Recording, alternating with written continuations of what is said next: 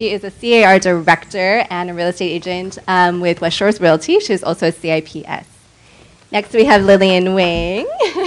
She is a global committee, of course, a CIPS, and a realtor with KW.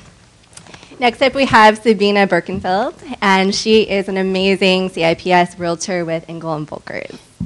Next, we have Ben Larson. He is owner-broker with Engel & Volkers and CIPS. After Ben, we have Suzanne Karn, and she is a CAR director and a realtor with South Bay Coast Realty. Yes. And finally, we have our, our awesome David Potter. He is our 2023 president here at the South Bay Association of Realtors and of CIPS and realtor with King Harbor Realty. All right. So give it up for our wonderful board. Oh, and it's our Maeve behind us. Sorry, Maeve. We also have Maeve making us very, very global. She is calling in from Portugal. So she is an amazing California and Portugal specialist with Keller Williams as well. All right, so we'll get us started. Claudia will get us started off with the letter A. Letter A. Good afternoon, everyone. Welcome, welcome. On behalf of our global committee, it's an honor and a privilege to have you guys here and educate you with what Global has to offer. So I will start with what is the letter A, which is a global ambassador. I cut out a little piece, so I'm going to read to you under the National Association of Realtors what is a global ambassador. Global ambassadors, also known as GAs, are U.S.-based realtors appointed by the NAR president to serve as NAR's ambassadors to real estate professionals and organizations in their assigned global countries.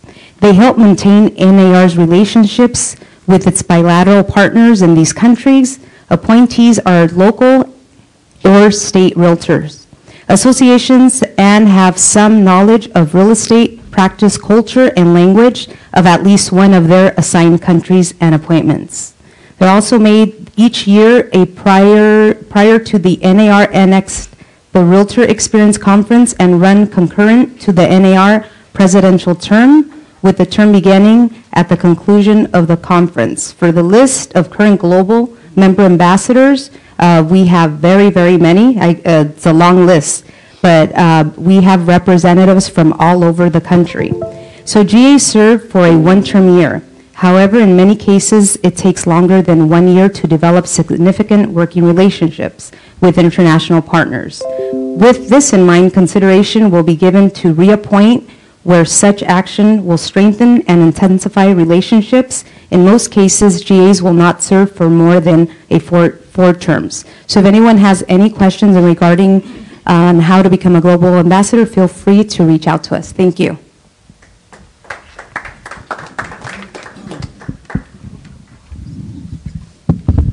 So I have B, which is for Bitcoin, but I'm really going to cover cryptocurrency.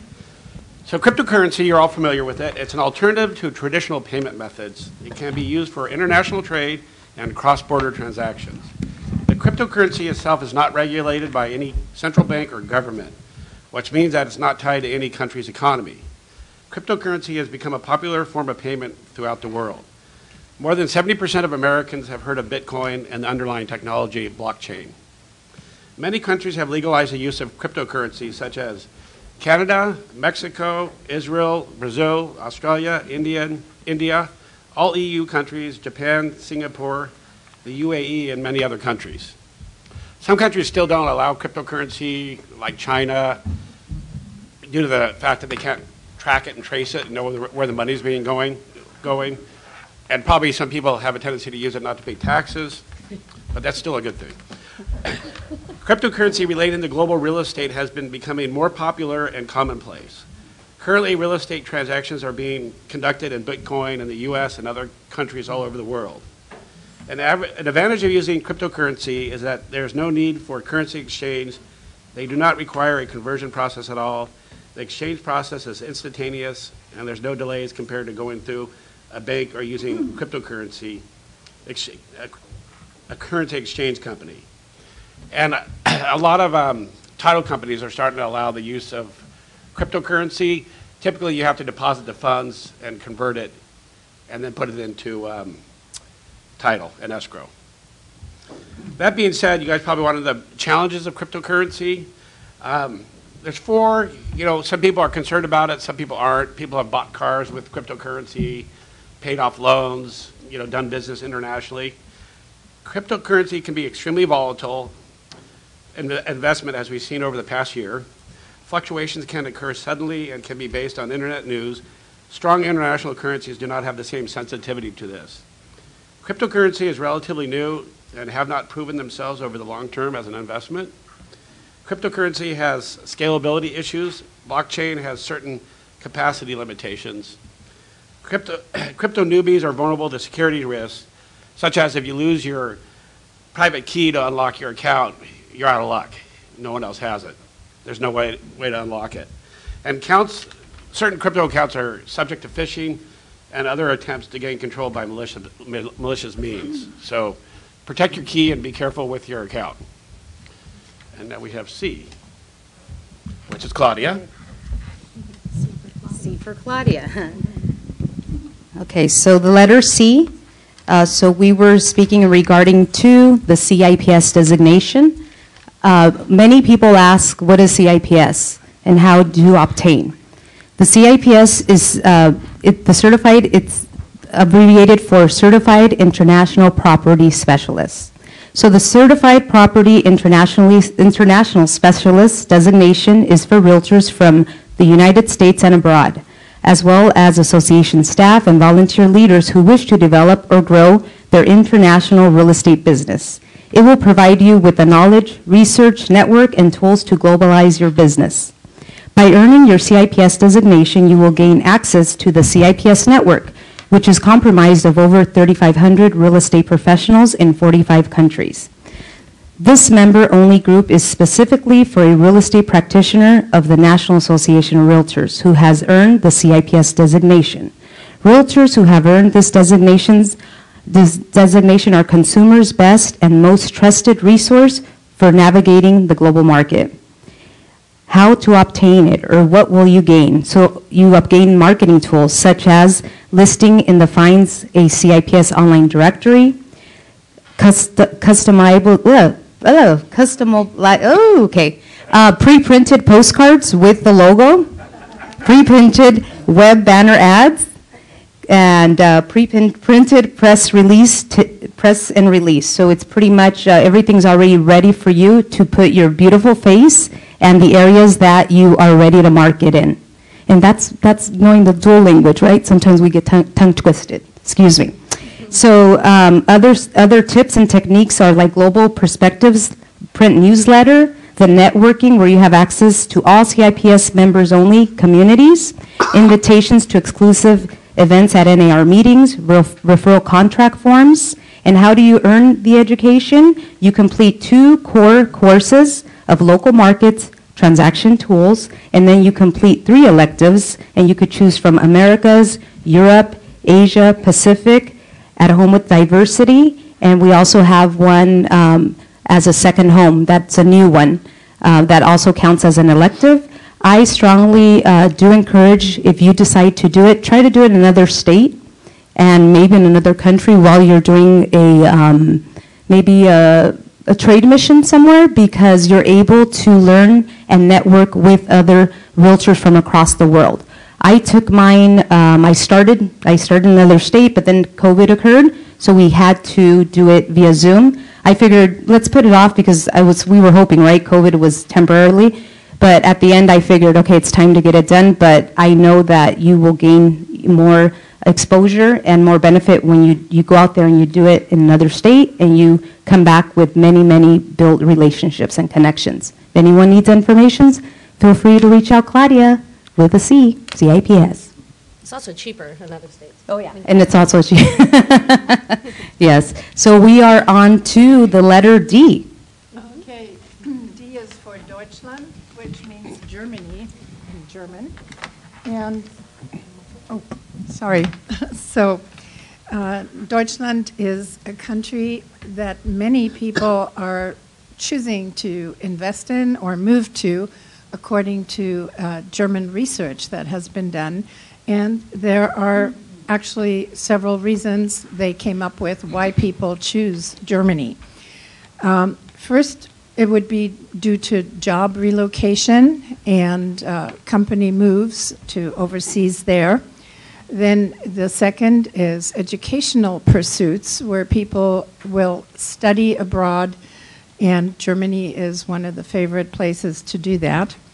And then also there are humanitarian reasons, as well as number 4, for personal or family reasons, that people go back to Germany, possibly after they've left there and lived abroad in other countries like the US for 30 years or, that long, and then they decide to move back for family reasons, and then they either purchase in a town that they, are familiar with or whatever. So, but those are the 4 main reasons that people will choose Deutschland, Germany.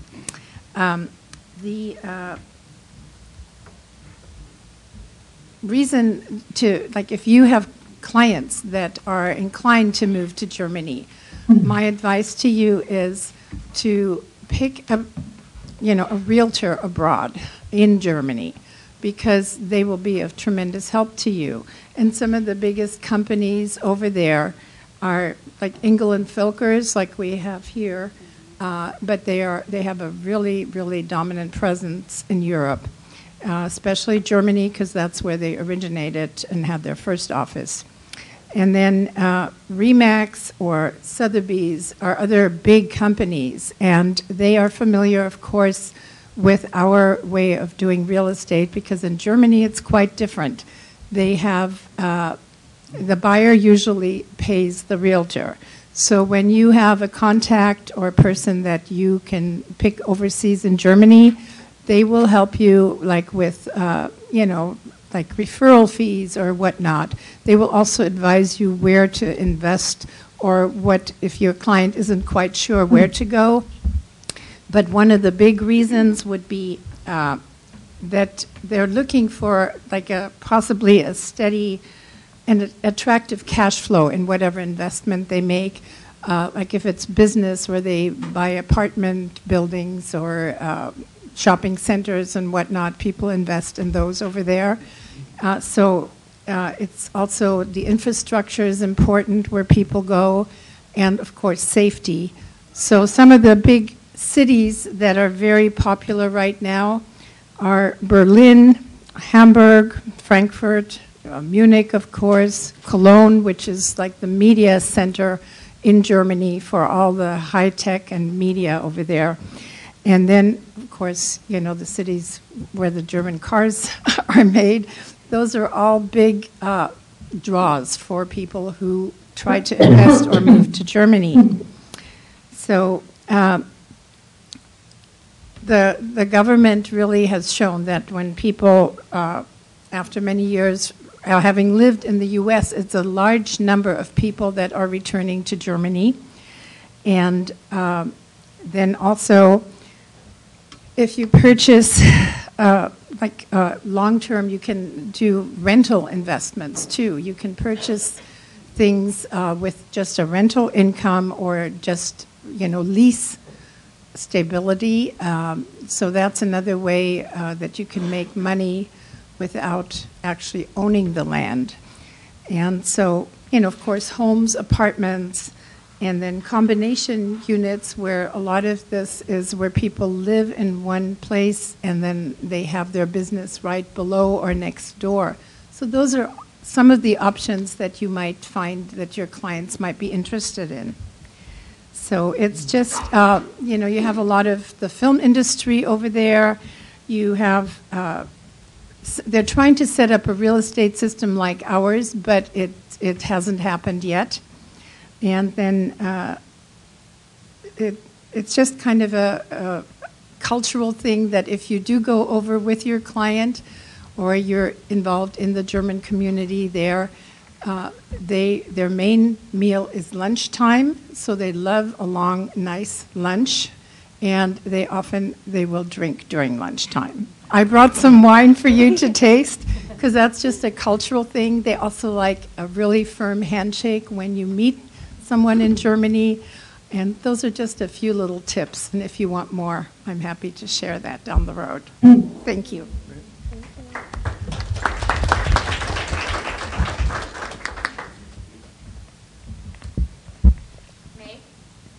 Yes, hello. Hi, everyone. So E is for Europe, and thanks to Zoom, I'm coming to you from Europe today, from Portugal. And thanks to all the tech and tools that are now at our disposal, I've been able to continue selling real estate in California since my husband and I moved to Portugal 2.5 years ago, and also been able to serve on the South Bay Global Committee. So that's why I'm here with you today. And I'm sure for many of you, visiting Europe is probably something that's on your bucket list. Maybe because your family came from here, or maybe it's the history or the food. But Europe is also on a lot of Californians' radar at the moment as a place to invest, to work, and possibly to consider living, which is the decision we made a few years ago. So here are the most popular countries in Europe that Californians are moving to right now. You just heard Sabine talk about Germany. That is number one. Coming up after that is the Netherlands, a country that, like most of Europe, likes to boast about a great work-life balance, which is cool. Sweden, high standard of living in Sweden, and English is used a lot in business. Spain, also very popular, affordable housing, great food, great weather. Ireland, where I come from, most famous for the high-tech companies like Google and Facebook and Apple, and lots of job opportunities there. And Portugal, of course, my current home. I'll be speaking more about that later. And France, that we all love for the culture and the food. And we all know Paris as a global hub for fashion and the arts, right? So Western Europe is common, most of us are aware of that. But there are also a lot of Eastern European countries that are gaining more popularity thanks to a surge in tourism. So there are a lot of investors at the moment that are purchasing residential real estate in the Czech Republic, in Prague, in Budapest, in Tallinn, in Estonia, commercial investors looking at Poland and Romania, and then open to everyone who's not very familiar with all the countries' different laws is the real estate investment trusts, the REITs, which is also an option. So if this is something that you or your clients are interested in, just go do your homework, find out about the cost of living, the language barriers, the visas, etc. But if it's your dream, go for it. We did, and we just love it. Thank you.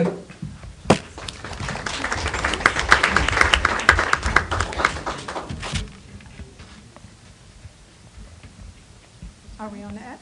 Yes, next step. Okay, it's me again.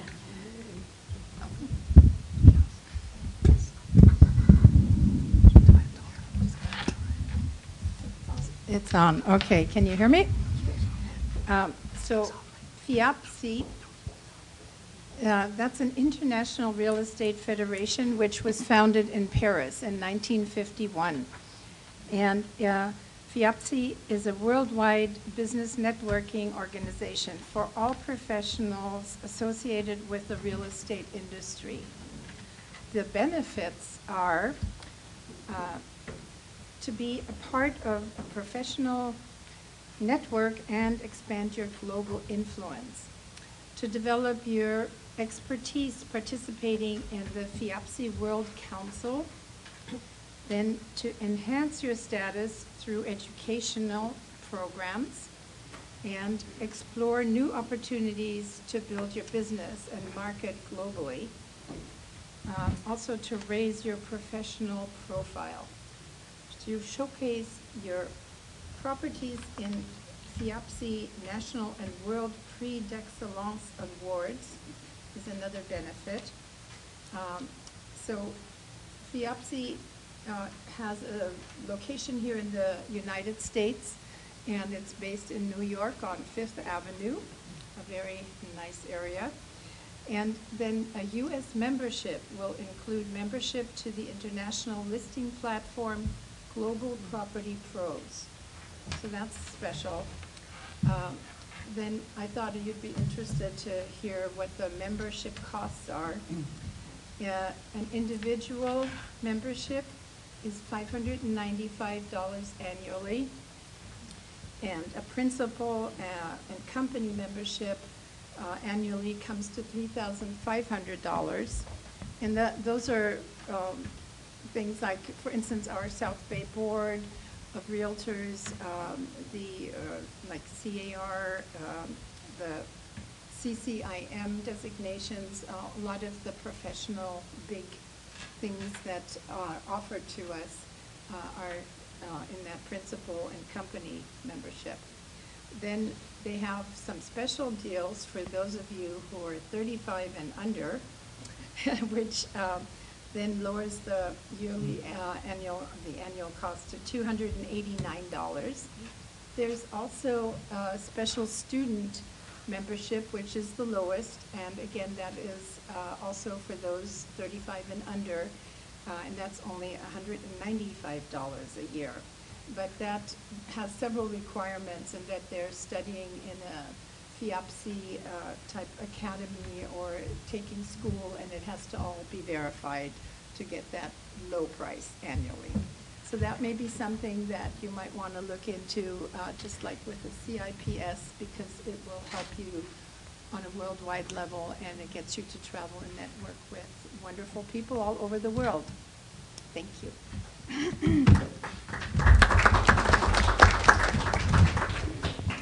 And I have G. G is for global communications. When I say, I have a 16-month-old, so I feel like I'm always doing the ABCs now. C for G, anyway. So we're talking about global communications. For those who's not familiar, in the US, texting is really big. We text all the time. And WhatsApp, some people use it here in the US. But out in Asia, I would say, at least the parts where I'm from Taiwan, and I frequent China, Japan, anyway, those countries. Texting is less of a big thing, and we all use messaging apps. And so for those of you who may have heard, there's WhatsApp, there's WeChat, there's Line, there's Kakao. And it seems like each region kind of has its own. Kakao is primarily for Korea.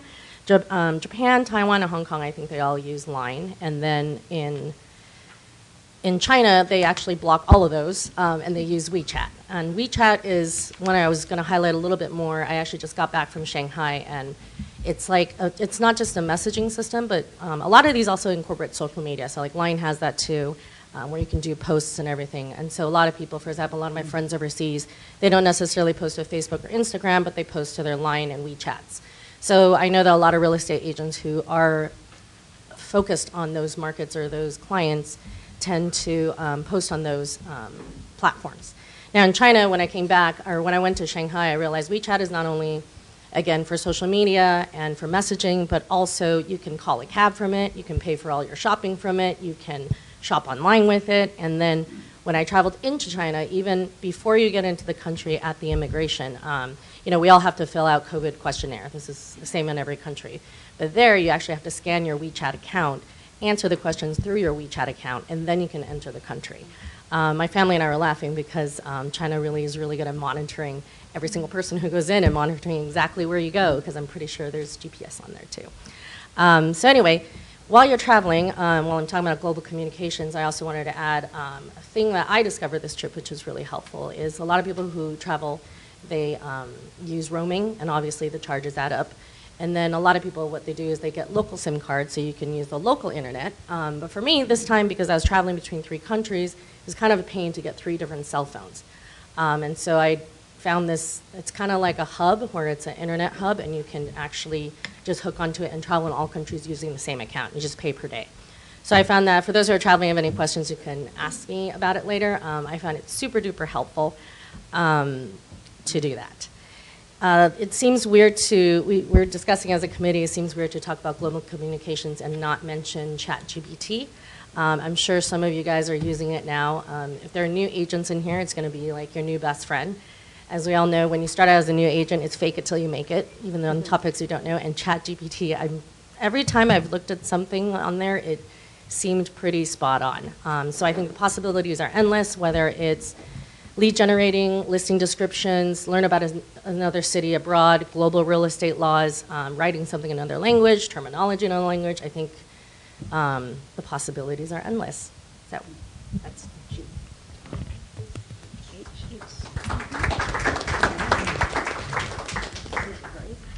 Hi, so leading in from what Lillian just mentioned, I got a little ChatGPT helped in putting this thing together. So that's where actually some of this information is coming from, since I haven't been able to travel lately.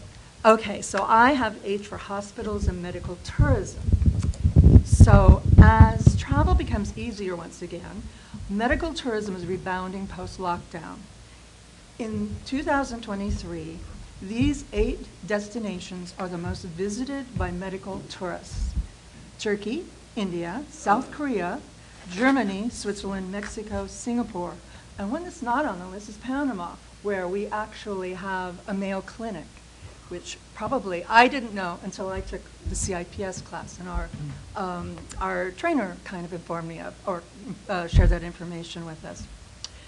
Some of these medical tourists are also heading to Switzerland and India and Thailand, where they are leading the way for medical-based wellness programs, while others are heading towards China, where there's the emergency key destination for those seeking stem cell therapy.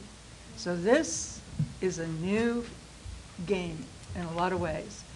Medical tourism is motivating people to travel to foreign countries for medical treatment. Most of these tourists are seeking elective treatments such as basic medical, dental, I'm one, I just went over the border last year, cosmetic, elective, and prescribed surgeries such as hip replacements and cancer therapies. So what's the main driver, you might ask? It's cost savings. It's obvious, right? Cost savings for medical treatment. For example, and this is a big one, hopefully none of you are going to need this, my mom did, a coronary bypass performed in the United States now costs, if it's kind of a minor what they call a CABG, it's 70 grand, and it can go all the way up to 200,000. But depending upon the same procedure in a certified state-of-the-art hospital facility in Singapore, the cost is around $18,000. That's just to give you an example of like a major operation, but almost anything we can consider, like brow lifts or hair transplants and all of that, we're talking about low thousands compared to what we'd probably pay in America. By the year 2020, the global medical tourism market size is expected to reach $98 billion, which means this is a new trend, and it will probably be something that is very common. In fact, over the weekend, I happened to be listening to a current candidate for presidency who's recently gone to Japan to have a surgery on his throat. So everybody's doing it, even a few members on this panel, parents from what I've been told. So how does it relate to global realtors, whether you do commercial, residential, or working with an investor when considering medical, and when you're considering a medical destination? So here's a couple of ideas you might think about.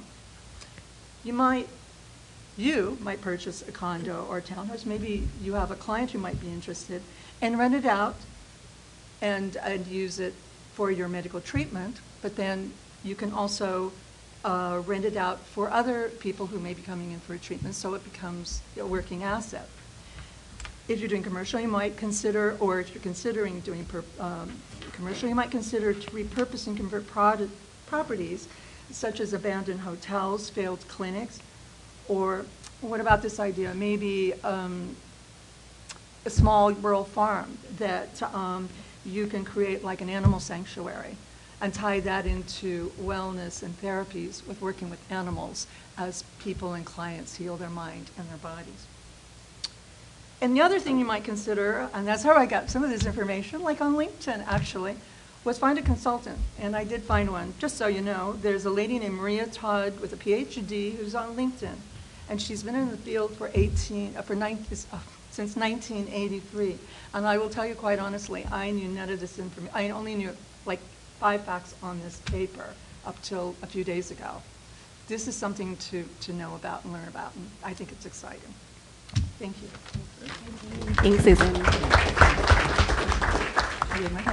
So Maeve will come back on the screen and present on the eye.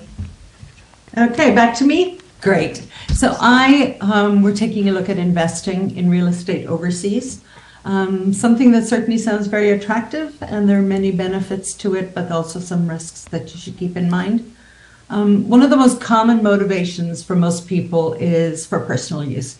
How would you like to have a cute little cottage in the west of Ireland or a holiday home in Costa Rica that you get to use when you want it, and then have potential income from renting it out when you're not using it? Investors, when they're looking at different countries to invest in, Investment 101 tells us that we should diversify our portfolio, right? So what better way to add another level of diversification than to spread the risk across different countries and completely different markets? High potential returns. I was talking about Eastern Europe earlier. There are so many emerging parts of the world where the potential returns are a lot higher than they would be in developed markets. And it also could act as a hedge against the current market. If you've got inflation or economic instability here in the States, you might benefit from having investments in other places, right? And the main risks to look out for, the currency fluctuations can be an advantage or a huge risk depending on what way the dollar is going. You also have to be very aware of the legal and the regulations of owning property in the different countries, and understanding, what being compliant in another country means. Excuse me. 15,624,000,000. Sorry about that. Market liquidity can also be an issue. We may be able to sell and buy properties very quickly in California. It's not always the case. I know in inland Portugal, where I am right now, many of the properties are on the market for up to 2 years. So it can be very different depending on where you're looking. And also with international markets, it can be more difficult to find out the information that you need to make an informed decision.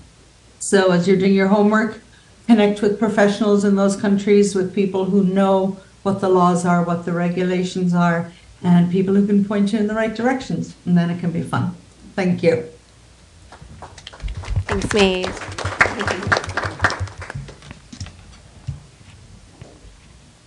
Next, we have Jay for Japan, for Lillian. Jay for Japan. I feel like I don't need a mic. Can you guys all hear me okay? Yeah. Okay. I know, I'm loud. I'm not Japanese, nor am I an expert on Japan, but I'm certainly one of its biggest fans, and that's of its people, its culture, its music, its food, the country itself. To give you guys a little bit of the context here, I'm ethnically Taiwanese. I was born in Costa Rica, and then I grew up here in Torrance until I was about 10, and then lived in Taiwan until I graduated from high school. And then here on there, my life is kind of straddling both hemispheres, and my real estate career kind of reflects that as well.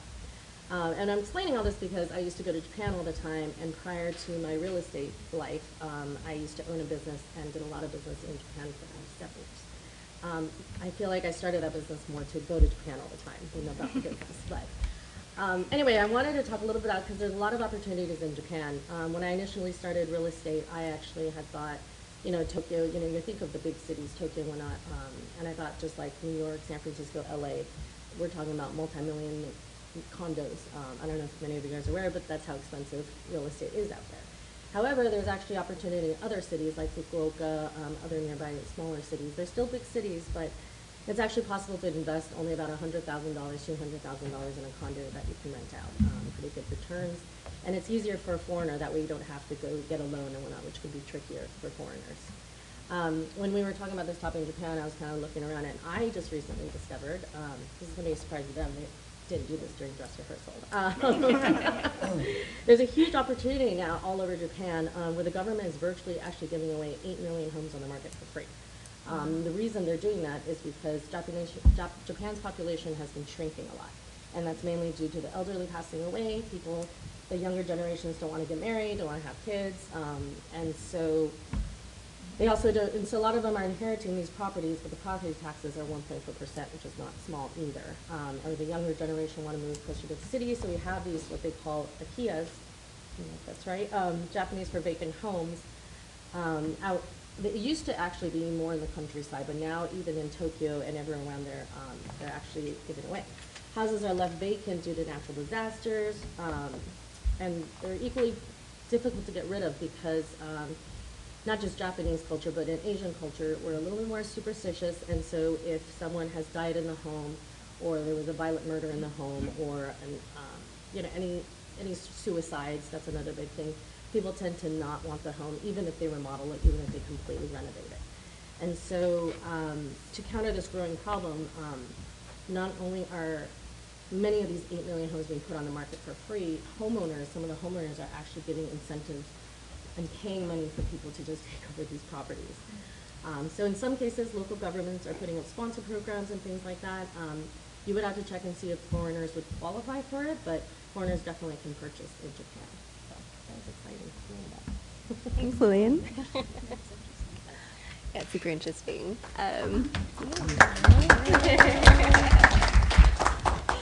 Okay, so next up is the letter K, and we have this for Kiss, Bow, and Shake Hands. So has anybody read the book before, Kiss, Bow, and Shake Hands? Familiar with it? Yeah, it's a great book. So essentially it deals with a lot of cultural customs. So when we're dealing with our global counterparts, it's very helpful and important to know at least a basic understanding of cultural customs. This can really help aiding in your success in business negotiations, bridging the gap, and increasing trust between parties. So anything from greetings, punctuality, politeness, or gift-giving customs, these can all contribute in subtle ways to bridging communication and increasing receptivity between you and your global counterpart. So 3 countries that I'm really passionate about are France, where I used to live for some time, Japan, which is my heritage, and Brazil, which I've gotten to know very well over the past year. So for example, in terms of punctuality, with Brazil, it's a little bit more fluid sense of time. So being late for an appointment, it's not necessarily a bad thing. However, in France, it is advised to make an appointment in advance, like stick to your appointment time. And then, of course, in Japan, punctuality is very, very important. So it's advised to arrive on time, if not early, for the appointment. Being late is considered very rude. In terms of greetings, if, for example, in Brazil, on a first meeting for business, it is normal to have a handshake, but thereafter, or more in informal settings, you might have a kiss on the cheek or a hug, and it's a very warm culture, so maybe when you're talking to somebody, it's going to be a lot closer than maybe here in America we're used to. In France, for a business meeting, it might be a brisk, light handshake, but thereafter, maybe air kisses on the cheek, bisous. While in Japan, a first meeting, especially for business, would probably include a bow. In terms of the bowing, so if we are lateral in terms of, let's say, Lily and I are both lateral partners across the world, we might bow to the same level. However, if I'm meeting with David Potter, who is the president, he's a higher level than me, I would be the one bowing much deeper than him. Yes. And then just one last thing on this would be in terms of relationship building. So in Brazil, it's very important to make long-term relationships. So if they're dealing with XYZ real estate company and Ben, for example, the relationship's going to be more geared towards Ben rather than the company. So if the next year around Sabina comes in working with the same company, it's not going to be the same level of trust, if that makes sense. In France, normally it's a little bit more formal and reserved to begin with. But I like to say, in my experience with the French, it's kind of like a coconut, so it's going to be harder to get in to the inner circle at the onset. But once you're in, very much loyal, very much long-term relationships are super valued. And while in Japan, it's a very polite culture. So you do want to be very respectful, especially of age and hierarchy when dealing with Japanese. And also when meeting someone for the first time, it is often customary to give a gift, just as a sign of warmness and respect. Yeah. So that's what I have for Kiss, Bow, and Shake Hands. But additionally, before we move on to the next one, we actually want to do a raffle. We're raffling off a copy of the book. So... Did everybody put their raffle ticket in the thing already? Oh, I did. Okay. Okay. One more. Okay, perfect. Yeah, so you'll keep your half. Okay. So you'll keep one half? Oh, you put yours. Oh, did you put your name on it? No? Okay. Okay. Well, you can help me pick then. Okay, so Dana here is going to help me pick. Anybody else? Good. Yes. Turn it a little bit here, but Okay. Thank you. Okay. So our winner of Kiss Bow and Shake Hands is number 379378. 379378. Yeah, winner. Okay, come on up. Thank you.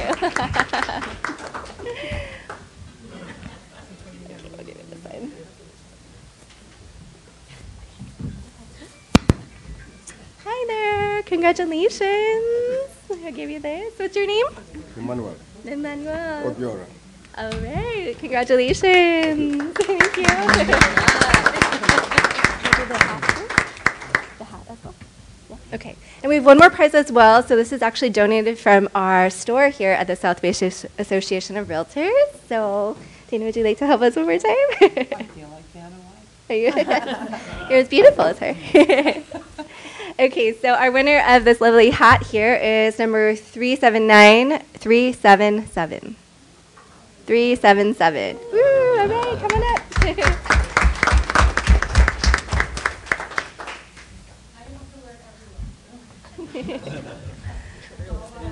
Congratulations. What's your name?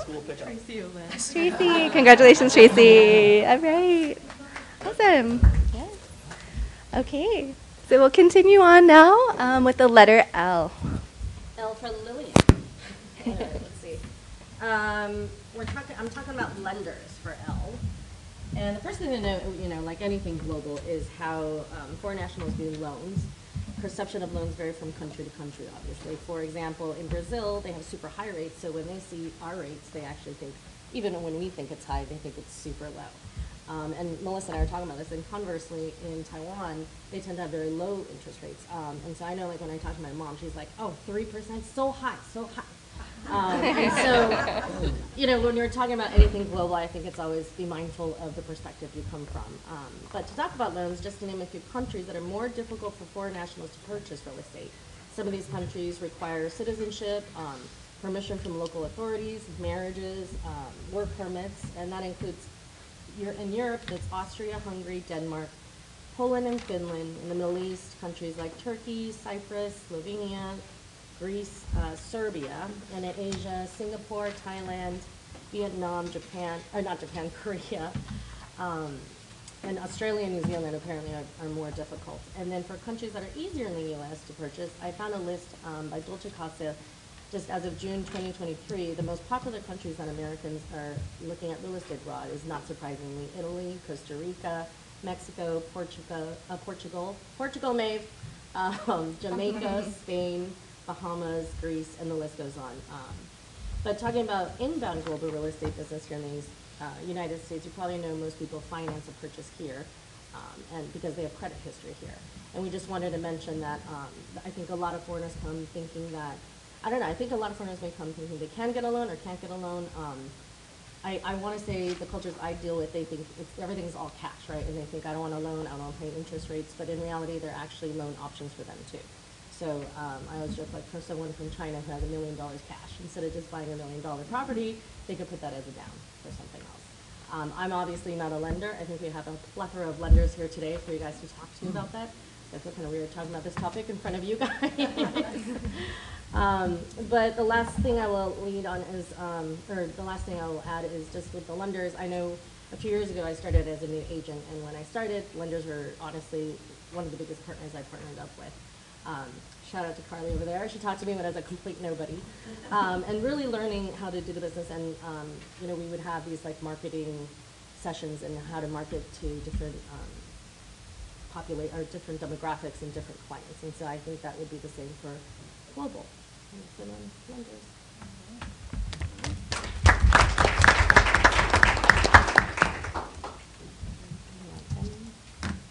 So, M is for multiple databases. Brokerages like Sotheby's International, Remax Global, Ingers and Volker have access to global properties right in their own in-house websites. But did you know, you as a member of the South Bay Board of Realtors also have 2 multilingual websites for free right here in your own MLS. We haven't had any trainings recently, but we have one product called Proxio. Proxio is an international MLS.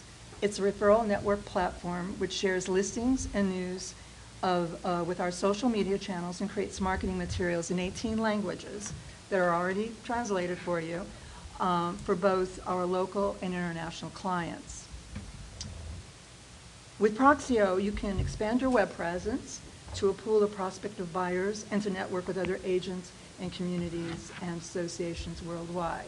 I will let you know, I had to do some real digging to find out what's going on with it. It's been pretty inactive. And it is not an Ingalls and Volker database and website, trust me, but it's a beginning and it's free and it's an opportunity.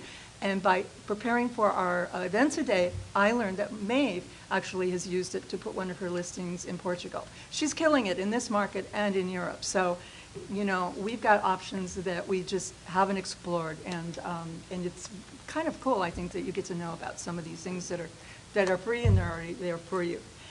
The other cool thing that just happened this last year is we've expanded our outreach by partnering with the Omni MLS, Mexico's first nationwide MLS. And my broker has actually been part of working with the first Mexican Board of Realtors about 10 or 12 years ago. So in Mexico, they're making a huge effort to kind of organize the data like they are in Europe. And these are baby steps because it takes a long time to build these organizations. This is the first time this has happened. And we're also learning how to, you know, turn on our screens and you know, do Zoom meetings. So with 100,000 California real estate pros, we can now connect with Omni's 100,000 agents and brokers in Mexico. Omni is focused on providing a united and reliable listing database with accurate sales comps, market analysis, and listing data for our real estate transactions. Their MLS is in English as well as Spanish. And it's a reciprocal. We can make referrals with these cross-the-border transactions, but it isn't like we can do a typical transaction. It is different, so you have to really fully communicate. But we can't go over the border anymore and do business. We need to start using this platform. So I hope this is something. I did not even know this existed until I was doing the research on Proxio. And I haven't taken one of our MLS trainings lately. So I think let's help them out wherever we can and start communicating with our neighbors and take Spanish, which I'm also doing right now. So thank you.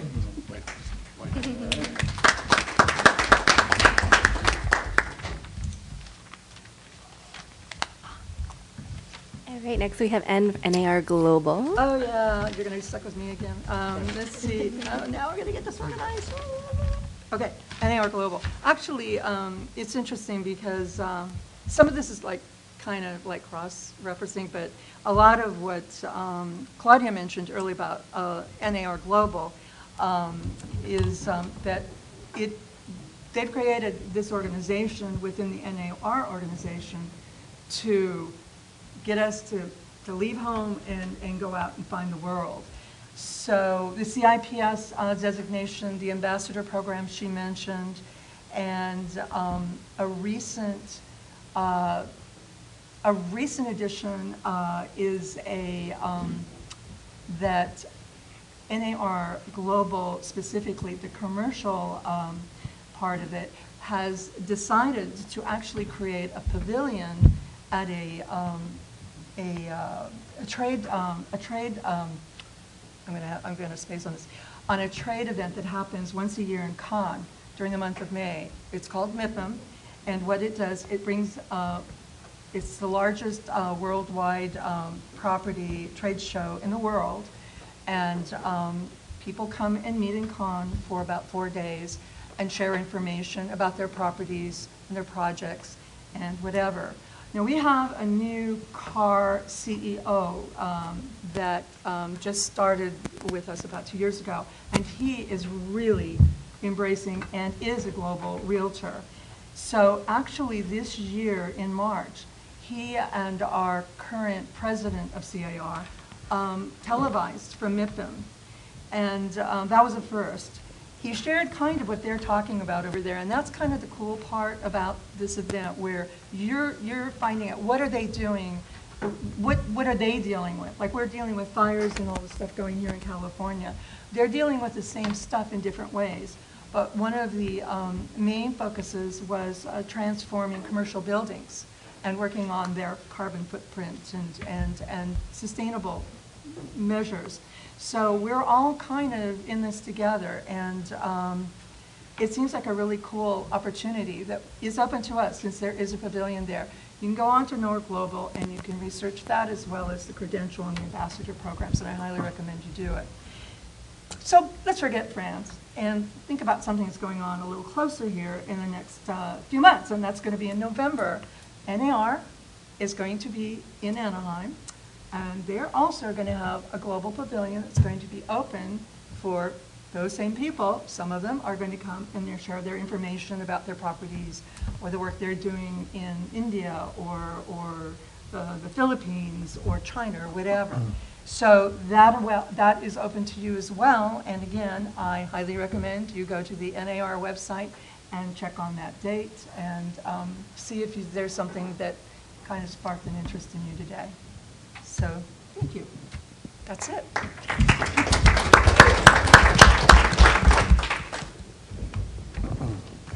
All right, I'm on. I get my first topic. Everybody hear me okay? Yeah. All right. Finally, I'm dying here. I'm going to talk about outgoing and incoming global opportunities. It's very broad. There's a lot of opportunities, a lot of different types of opportunities. What I want to talk about, one of my other topics is referrals. I think that's one of the big opportunities of incoming and outgoing.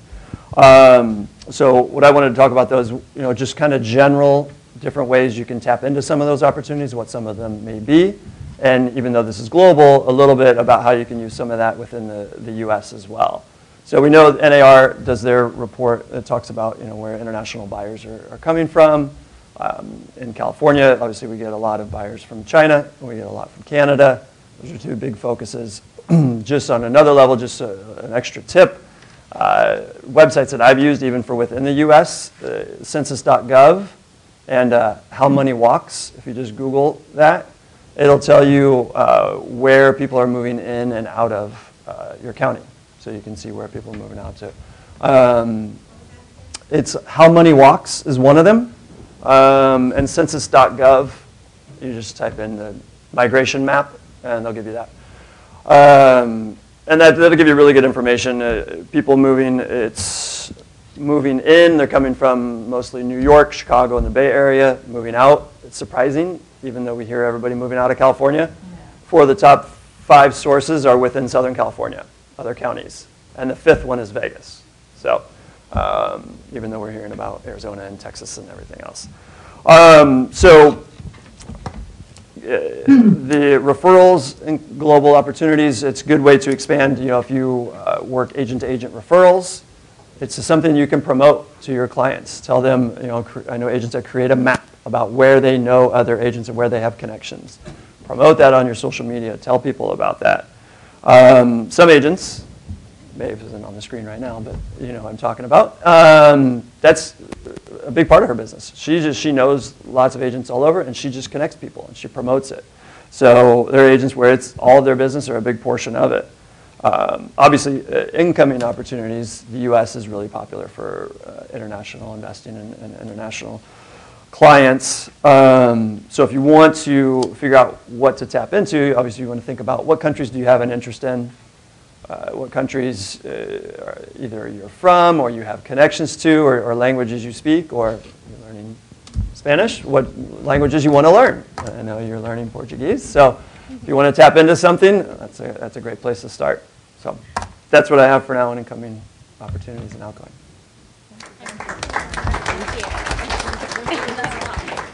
So we have P for Portugal, Maeve.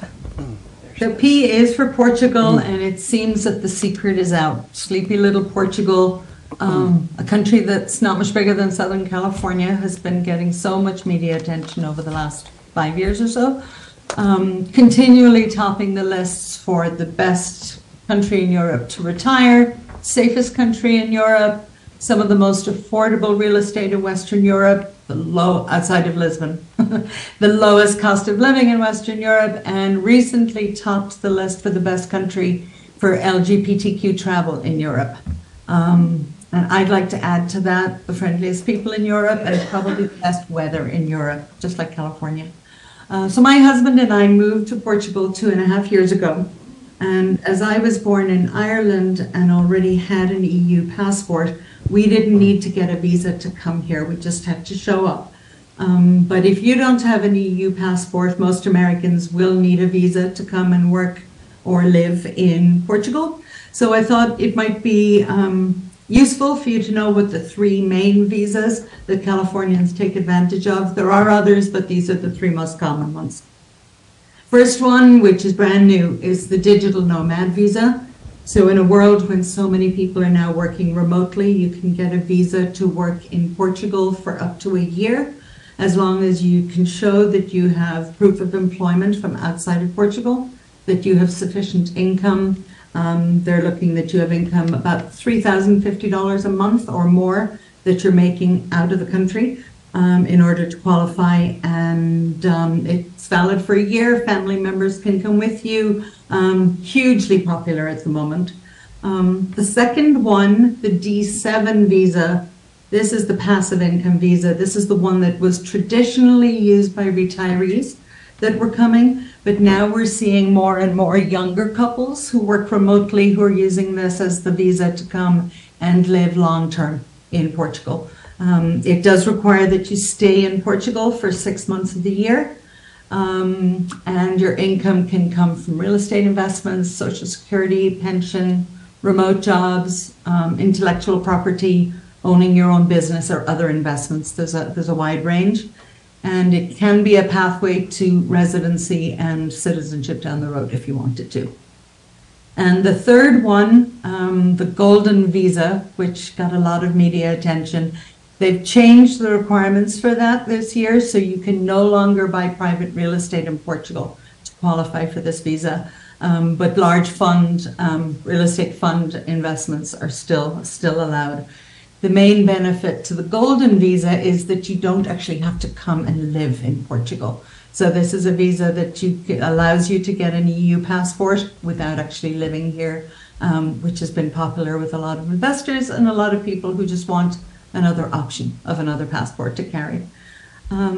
So those are the 3 main ones, and there are more. Reach out to me if you need to find out more. So that's my new home, Portugal.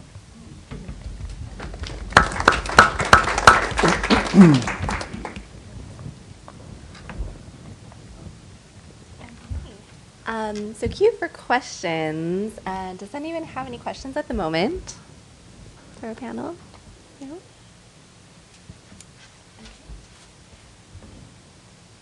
All right, that's a quick one. We have a question. Oh, yes. Question back here.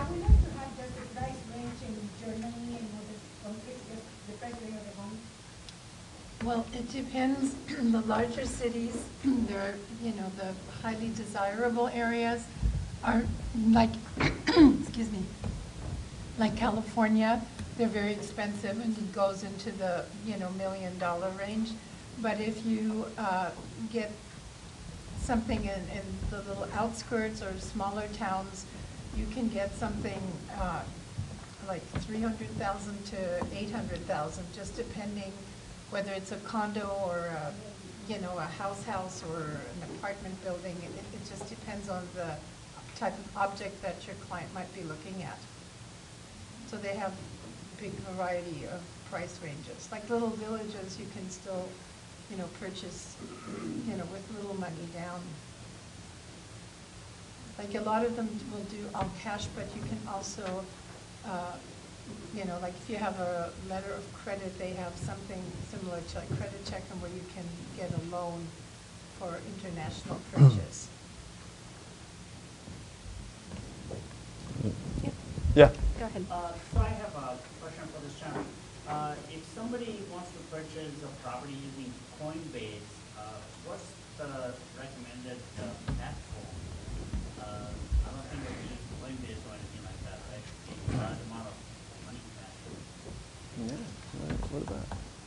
Well, I think it's similar to Bitcoin, where you just convert it to cash and put it into escrow. Is that the question? No, my question is which platform would the Coinbase come from? For large transactions.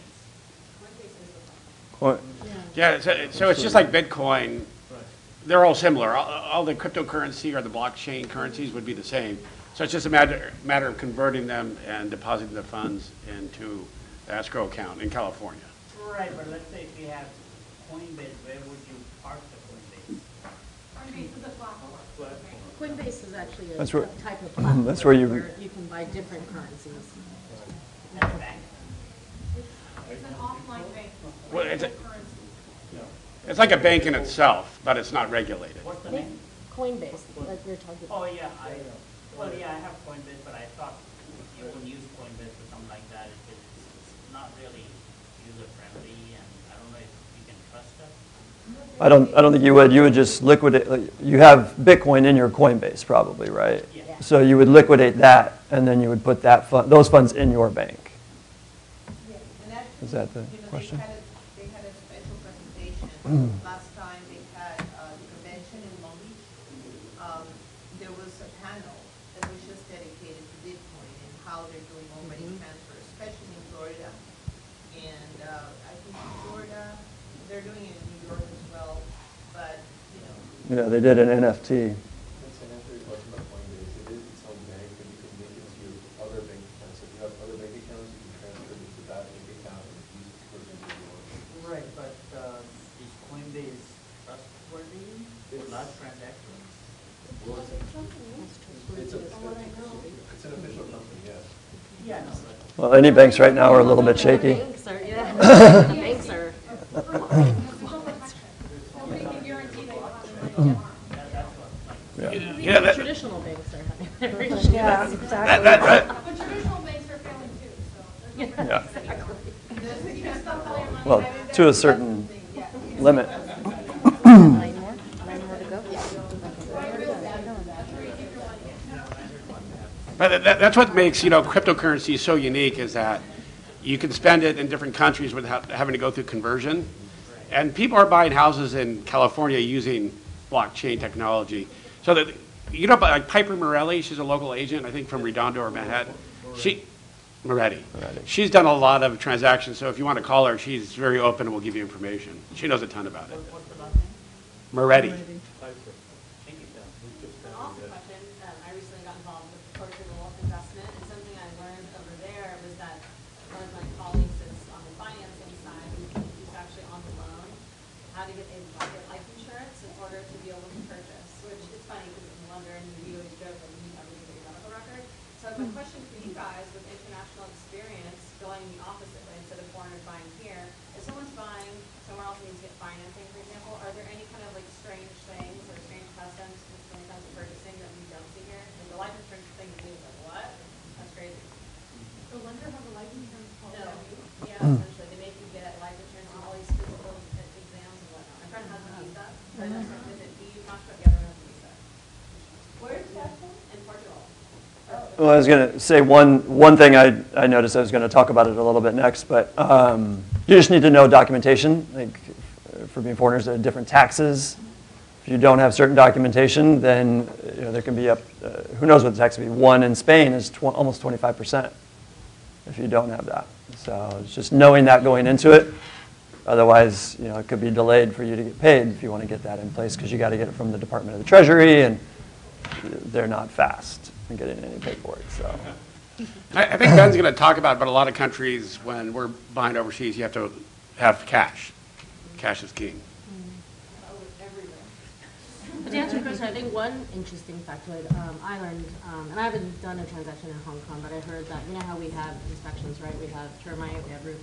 But I heard that in Hong Kong, there's actually a contingency for feng shui inspection. And it's really, right? Yeah. And it's like, it's part of it's such a part of the culture that it's as important as if your foundation is terrible. So. Sorry, what did you say? What inspection? Feng Shui. Feng Shui is basically, yeah. Feng Shui. How do we connect? Should we just go on the Proxio that you mentioned?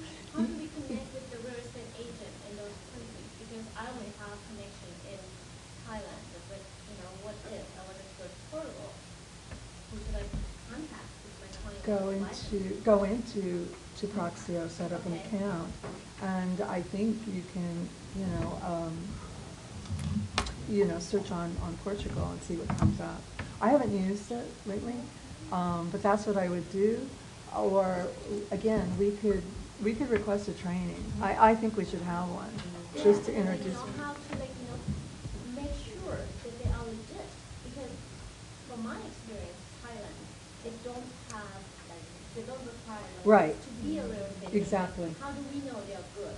There's no right. system to really. That's more common in other countries than not, I know, depending. but Yeah. it's scary to even connecting someone Right. to the other side of the world when you don't know what is their regulation. Sometimes what's maybe important or helpful to you is also if you check on the CIPS network. Yes.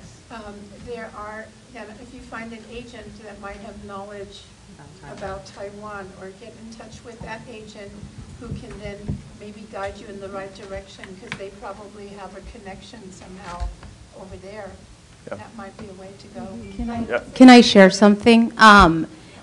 It all goes back to education, and that's why our National Association of Realtors are select, dedicated, knowledgeable people that go and are the global ambassadors, that go sign the MOUs and bilateral partnerships with other countries.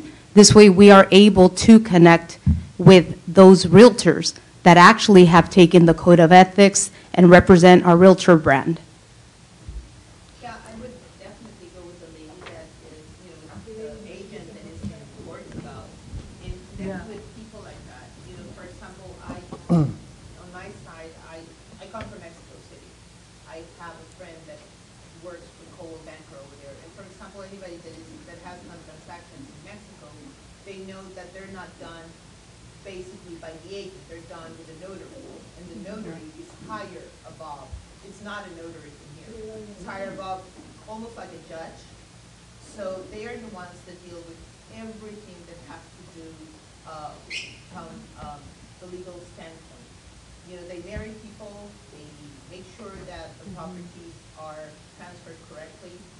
So it's really, it's not that bad. It's actually pretty good to deal with them, because everything they put it in order.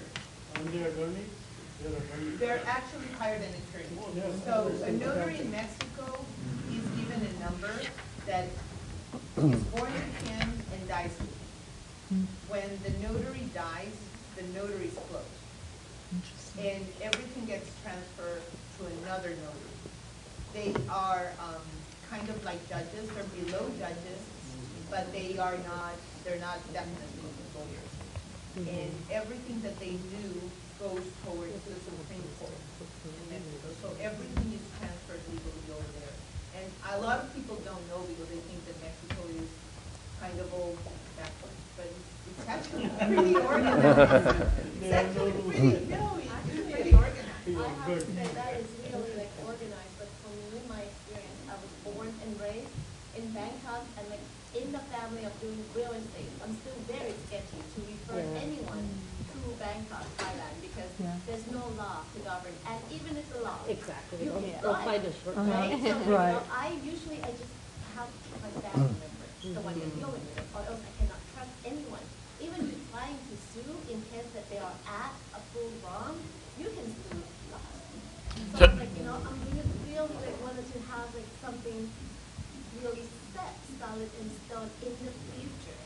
Because right now I'm only doing a lot of incoming, so outgoing. So Mara, this is a great reason for you to get CIPS, because the agents that get a certification aren't just from the U.S., they're also from overseas.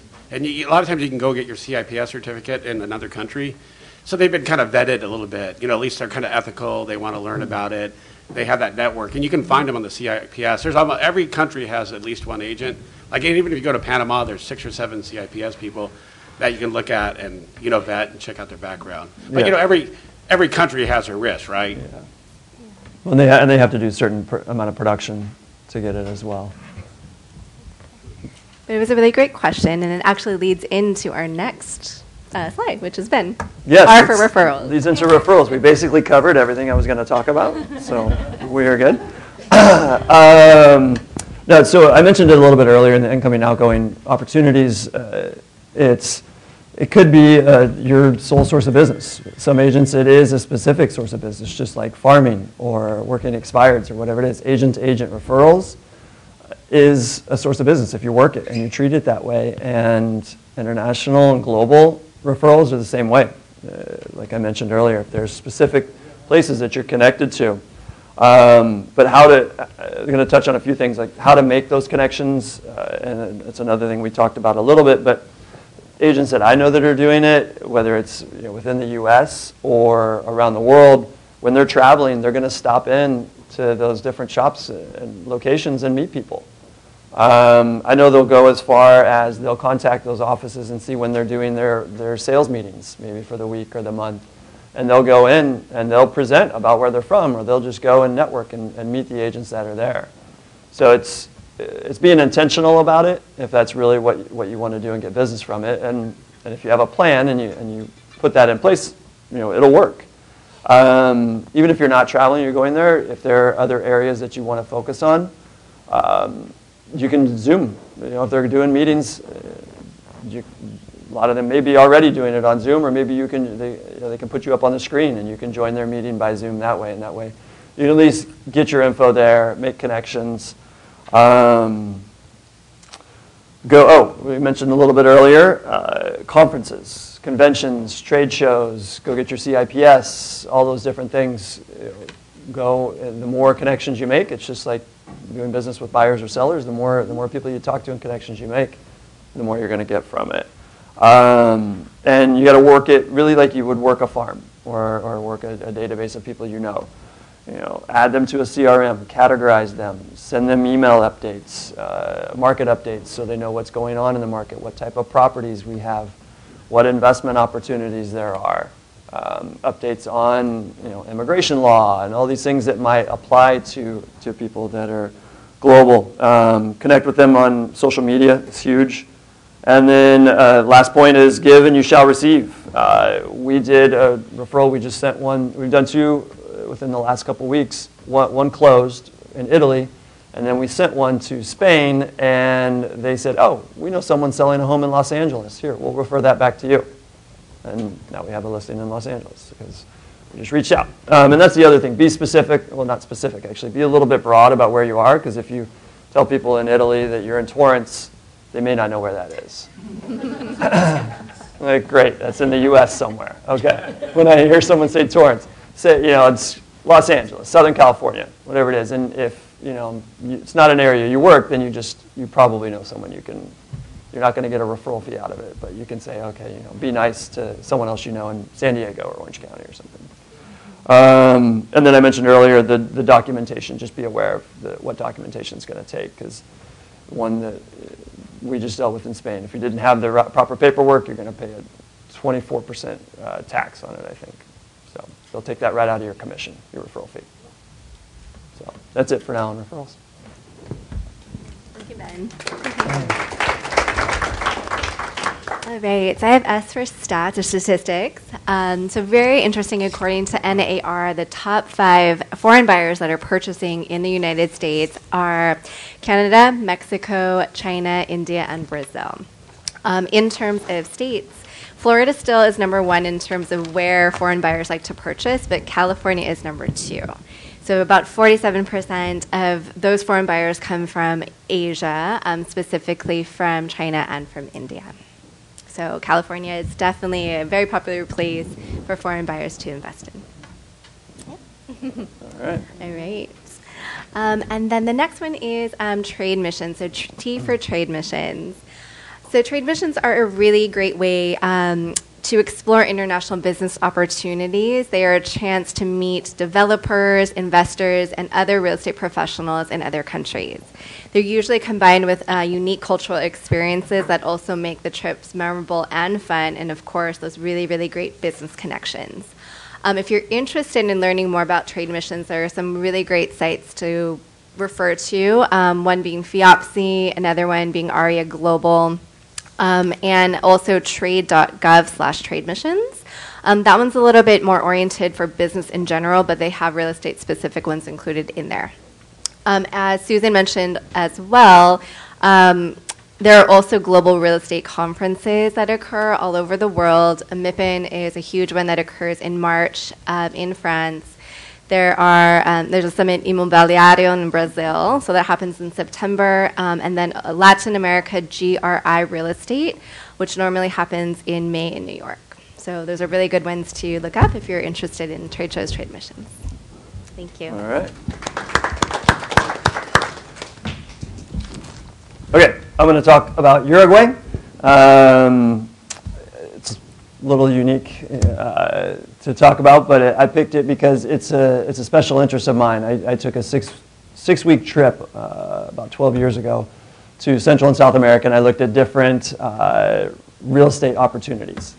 And Uruguay jumped out, and that was my favorite. So I wanted to talk a little bit about it. It was very interesting to me.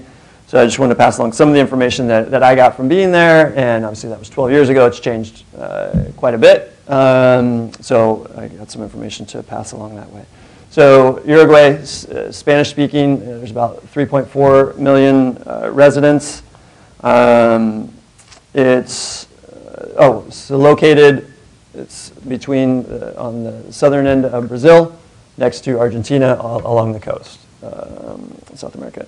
And foreign ownership, it's very liberal, so there is foreign ownership opportunity. Non-residents can purchase and own on equal terms as locals. So there's no restrictions on that. Different types of properties. There's a lot of different types. When I was there, I visited Montevideo, which is very urban, very dense population, and Punta del Este. Those were the two places. And Punta del Este that was my favorite of all of it. It's on the beach, and it's about 7,000 people in the off-season. I was there in our summer, which is their winter. There's not very many people there, but it goes up to about 200,000 in their summer, which is our winter.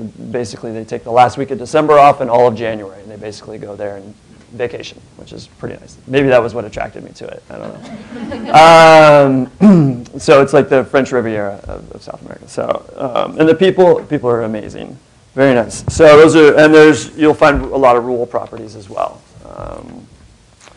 All transactions are registered, so there's public registry of everything. Notary public, like you mentioned, it's a very vital part of the transaction. There are agents. You do have to be licensed, so that's a good thing there. There's property taxes, which it varies based on the property type or the location. And then due diligence, you do have a normal due diligence period, very similar to what we have here for ownership, history, liens, encumbrances, things like that. So you have your time to check everything out. And there is financing, which is different than when I was there. In 12 years, the prices have skyrocketed, really. And a big part of that is probably because they brought financing in, and you have that ability now, which you didn't when I was there. And then I pulled just some examples of properties. In Montevideo, in the city, there's a condo for $4 million as much. Lakeview, really nice, all the way down to another condo in the 500,000 range. So big range. Punta del Este, a mansion on the beach. These are all listings that we have. We have offices in both locations. $20 million listing in Punta del Este on the beach, and then as little as a $500,000 condo, which when I was there, that condo was probably $70,000 or $80,000. So whoever bought then did well. That's what I got for Uruguay. Punta del Este, that almost sounds like cussing in Spanish. Right.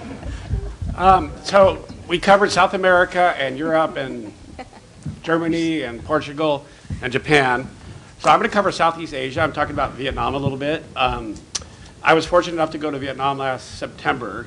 And Vietnam's a very strict country. They recently opened up, and they were very reluctant with COVID. In fact, we didn't know we were going to get our visa till maybe 3 weeks before. But they're fully open now, and Vietnam's a strict country. You know, of course, it's communist, right? We spent the 60s and 70s fighting that. But when you get to Vietnam, it feels very capitalistic. There's a lot of hustle and bustle going on, and you can buy anything. There's a lot of privately run stores. There's a lot of activity on the streets, you know, people selling food. And if you actually look at like California, LA City, if you're familiar with the Just Cause Ordinance, the eviction moratorium we just had, the fact that you can't raise rents, you kind of wonder which country is communist and which isn't. Just a little political point. But being that it's communist, it's very safe. And the country is, it's literally run by the government. They set the policy for the country. Foreigners can't own property in Vietnam, but supposedly if you have cash, you can buy it. You know, there's always a way around stuff. A lot of foreigners go into Vietnam to retire because it's very affordable. It's very cheap. People are very friendly, and geographically, it's a beautiful country. And the coastline is about 1,000 miles, which is similar to California. And it's surrounded by China to the north, and Laos to the central area, and Cambodia to the south, and Vietnam, or Thailand is just a hop, skip, and a jump from Cambodia. All the countries are very similar, but if you look at like Thailand, they're a very Buddhist country. Vietnam doesn't really have a lot of religion probably because of the communism for so many years. But people are very friendly. It's known for their beaches, their pagodas, the mountains. It's very desirable for a lot of British and French and Germans go there to retire in the coastal communities. Vietnam continues to be a magnet for attracting foreign investment. They have had very strong economic growth, and they have a lot of upside to their GDP. And it's a relatively stable government if you compare it to what it was 20 or 30 years ago. Vietnam is one of the fastest growing economies in the world with many positive indices. There are many compelling reasons why it is a good country to look at for investment opportunities.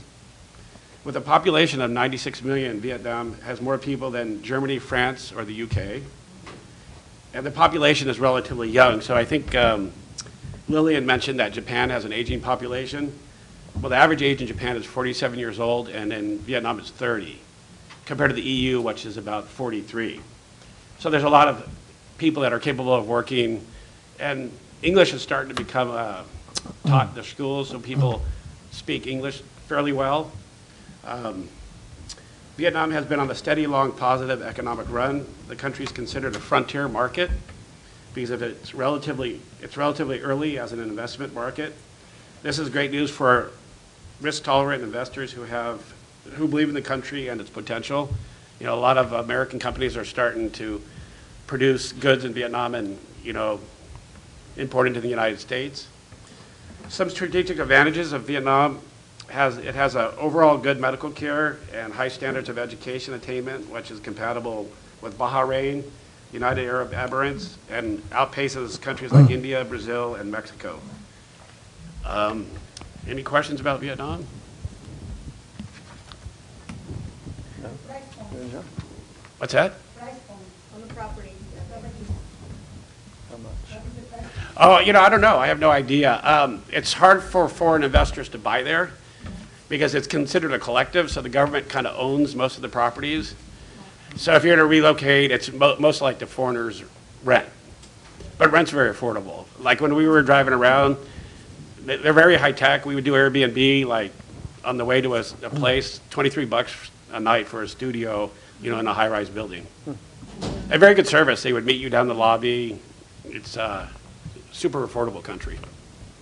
The long-term lease like Thailand that have nominee of the local people, and then you can lease it up to 30 years?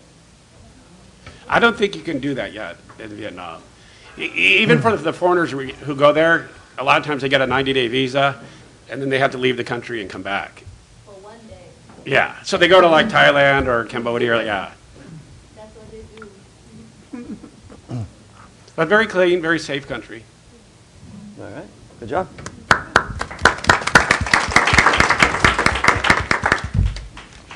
So, W's for working remotely. So, as we know, COVID issued in a new normal of remote work. And so our remote workers didn't have to go experience traffic jams or dress codes. All we have to do is look professional from the waist up and comfy waist down. You know, there's been a big uptick in sales in pajamas. In 2020, many workers actually fled cities for cheaper places and to get closer, really, to nature in a way, if you think about it. Costly cities lost workers to scenic spots since 2020. Vacation homes became hot as they fit both work and play, especially like we can look at what's going on in San Francisco now. Downtown San Francisco is devastated. It's shocking to hear what's happened to that incredible city. But the workers are a lot healthier because they're just not dealing with this civilization that we have created and it's out of control. And especially the tech industry, because I was part of the tech industry and I put in those long weeks and hours. It's not healthy. It really isn't. So some workers chose to move, out of the city in rural areas and, check in with their office and are doing work. While other workers, which we've already heard a lot about today, headed abroad to some of the more stunning places to live. And so here's some of it. In every list I like, there's a couple of lists, but this is the one that was 2023. But some of the top-rated destinations that rank the highest based for on the internet, the criteria was internet reliability, life quality, beauty, which is just as important, safety, affordability, incentives, and openness. And I think that's openness in community. So the best ones were Toronto, Canada, Madrid, Spain, Auckland, New Zealand, Madeira, Portugal, Helsinki, Finland, I'm going to kill this, Svalbard, Norway, Berlin, Germany, Valparaiso, Chile, which is supposed to be gorgeous, I want to go there, Dublin, Ireland, and Sydney, Australia. Remote work has just transformed the way we live and we work in the 21st century. It's brought many benefits for workers and employers, such as better work-life balance, higher productivity, lower costs, and more flexibility. However, it also poses some challenges, such as isolation, which is true. Look at us. I mean, this is one of our first events we've had, and I think I'm hungry for them. And just the diversity of the food is like, we're in heaven. Communication, technical issues, we're talking about, there's a lot of technical issues. A lot of us have been impacted with getting things done, like a car repair, and dealing with when's a part coming in, when's a worker going to get off, there's just so many things that are going on in this loss of our culture. So remote work is not a temporary trend. It's probably going to be here to stay, but it's a permanent shift that requires adaptation and innovation from all stakeholders. So I think a lot of stuff was discussed, and we know where workers and the options that they have. And some of us are retiring, and we may consider retiring in some of these countries we discussed today. But I do think it's an exciting time, and knowing we have tools and technologies like a plane that can take you to India to have an operation that maybe you couldn't afford, but you can if you go there, and the work is superior, because a lot of them were trained in this country and vice versa. So thank you, and you won't see me again. I'm done for the day.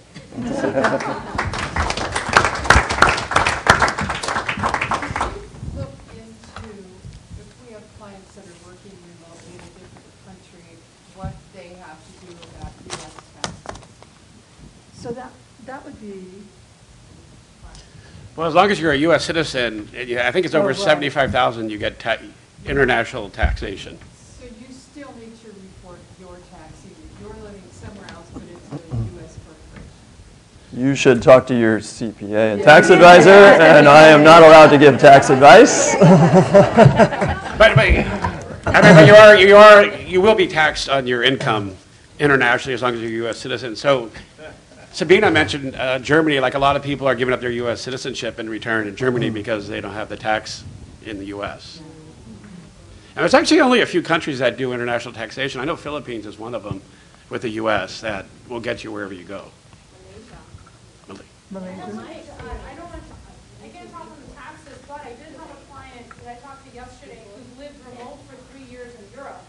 And now, as long as we have, income coming in, they can use that income to qualify to buy now here. So, that's still, anything is possible. As long as somebody has income, anything is possible. Right. Yeah. We have a lot of U.S., people living remote abroad, and then now finally come to the United States and want to buy a purchase here. You don't need residency. All right, so I'm doing exchange, X. We have, 3 more letters.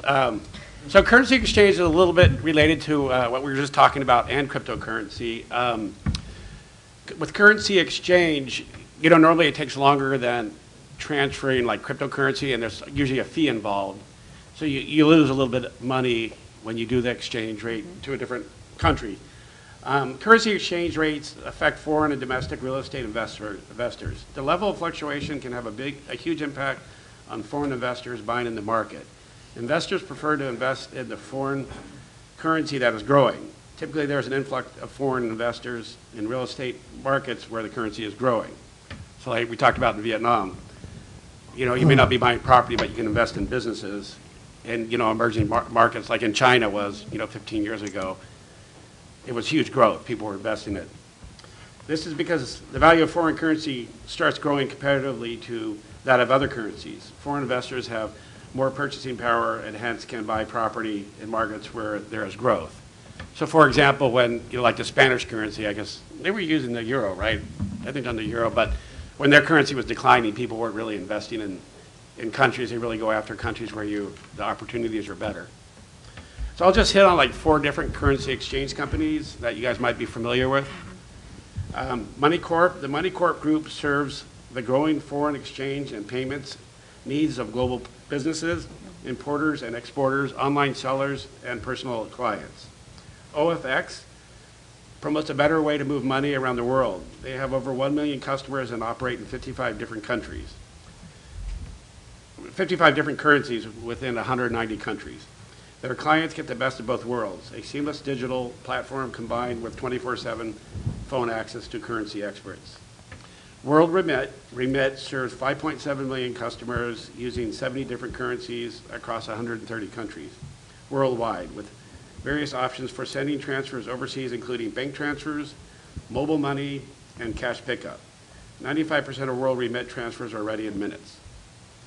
Currency Direct has been making money transfers better since 1996. Their motto is currency and money transfer is our passion. They trade in 40 different currencies and focus on European countries.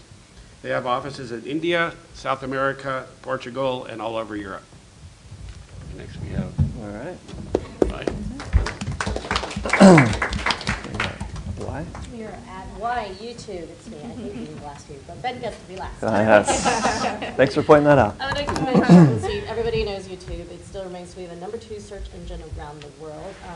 And I was going to add, despite being blocked in China, for those of you who don't know, when you're in China and you're being blocked off of Google, Gmail, YouTube, and everything, a lot of people, and I know all my friends have access, they can still access, you just have to use a VPN. And most people, I mean, probably not your average middle class person, but most of the people who are probably investing in the US probably have access to it. So still a really, really great tool. Obviously an awesome tool to preview properties. During COVID, a lot of foreign investors purchased properties sight unseen using these tools. I know for a fact that a lot of my friends overseas keep asking me to create a channel about just introducing properties out here. But the key to doing anything like that is just consistency, and I personally know I'm not going to keep it up. But for those of you who want to target different markets out there, it is a really, really good tool. The only thing I'll add is ChatGPT is a great tool. Again, I went on there and just typing in YouTube, they actually have all the top channels of global real estate channels on YouTube. So if anyone interested, go on there. And linking back to what this agent was talking about in Thailand, I was actually thinking you could probably do that, like go on YouTube to see which Thailand agent is probably talking about Thailand. And then hopefully it's not a scam. No, there's still scams. Anyway, I was like, maybe you can go like a backwards way to find legit. Thailand for now. Maybe, but like, you know, if anyone wanted to run the Thailand deal through me, I'm very happy to take a look at it, but unless you have it, you know, married to someone who's a Thai citizen, that's another case. Interesting. All right. Anyway, so I was just thinking YouTube, there's probably other ways you can generate leads in other countries. Yeah, you can also use ChatGPT to write a script for you for the video you're going to do on That's YouTube. True. And it will. In a different language. Yeah. All right. Well, good job. All right. So I will finish us up here. You made it all the way to Z, so good job staying awake after that food. I'm going to finish up with a new program. I don't know if anybody has heard it. I don't know if it's really going to take off or not. Zoom. So obviously it's exploded since the pandemic, and it exploded shortly after, and then it's tailed off a little bit because people are, they're actually tired of it and a little burnout on Zoom. But obviously it's opened up a lot more opportunities. I talked about opportunities earlier. There's so much we can do with it. A number of the different topics we've talked about today have mentioned it. I wanted to mention some of the things that are obvious and then some other ways that maybe you could be using it that you might not be thinking about. So ways to use it, obviously you can do buyer appointments, listing appointments. It doesn't just have to be globally, but nationally, anywhere. If someone's just down the street and they're too busy, obviously we can use it, and it's used a lot more these days. But it is something where, like I mentioned earlier, tap into other real estate meetings in offices in other countries. If you have an international client, it's a great way, instead of a conference call, it's a great way to see them face to face and build a little bit more rapport. So those types of appointments, showings, I've used it on showings before when someone, for one, it can record it so they can go back and look at it again, but not everybody has an iPhone, not everybody has a way to see it. They can log into Zoom and they can access it that way. Just get the app on their phone. Strategy sessions, which I call sessions where meetings with people that they're not sure what to do. It's not buying, it's not selling, it's just trying to figure out what to do with their property. Getting to know them, giving webinars. We talked about YouTube, videos, having channels. You actually do a webinar on buying real estate. It could be buying real estate in the US and you're doing YouTube videos to promote it to people overseas. Or you can, if you have a connection, say, to Spain or Portugal, you can do a webinar here for people that are here that might want to buy there. And then you can do a webinar to them to try to get referral business. And then you can also do it to record videos that you can put on YouTube, because you can put a nice green screen on the background. It's an easy green screen because it's impossible to get it to work right when you use a real green screen and you have a green halo around you and it just doesn't work right. But Zoom does a really good job, and then you can shorten it, clip it, do whatever you want with the video once you have it. So it's another way of just using Zoom. We actually just a meeting with yourself, just as a recording and a way to do it without even meeting with anybody else. So those are a few ways, hopefully some maybe you didn't think about, that could be helpful. And that is it for Z and A to Z. So yes, we wanted to thank everyone again for attending. We hope that you found it very informative and useful. It is kind of that 2 o'clock hour, so we want to respect your time. But if you have questions, you can come up to us individually and perhaps ask. And if anyone is interested in joining our committee, come up to me, let me know. Great. Thank you. All right. Thank you. Thank you.